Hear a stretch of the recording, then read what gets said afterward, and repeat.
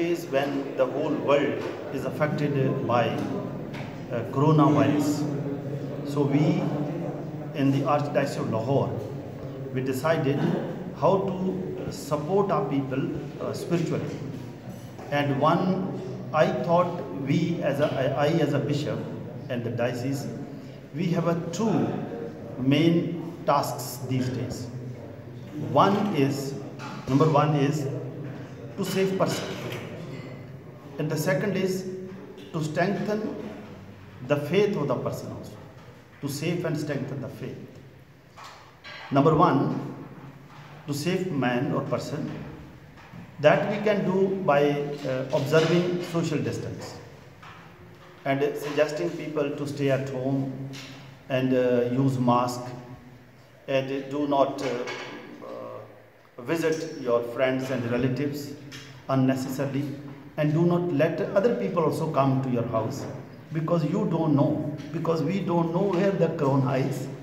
It is not like a mosquito or a fly that you can see. It's invisible enemy. You don't know.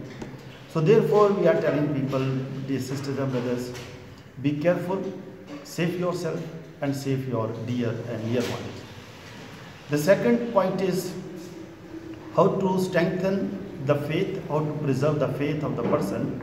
That we are doing through or via online masses and prayers and rosaries.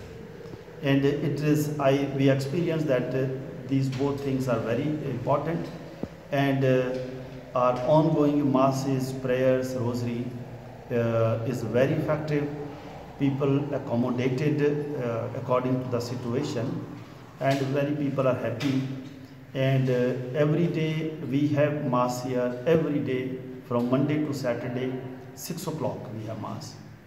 We kept this 6 o'clock because many people who go still to the offices, then they come back and then the whole family sit together and then they participate and in the mass. And then they get blessings. That's why we kept 6 o'clock in the evening. And on Sundays our mass is 12 o'clock. So people wherever they are, they follow. I am also very happy that it's a big sacrifice. Every day we have mass. It is online mass. But we are very happy that nearly more than 6,000 people immediately through our Facebook of Catholic TV Pakistan, they watch. So they were telling me, so more than 6,000 contacts we have, they also put on.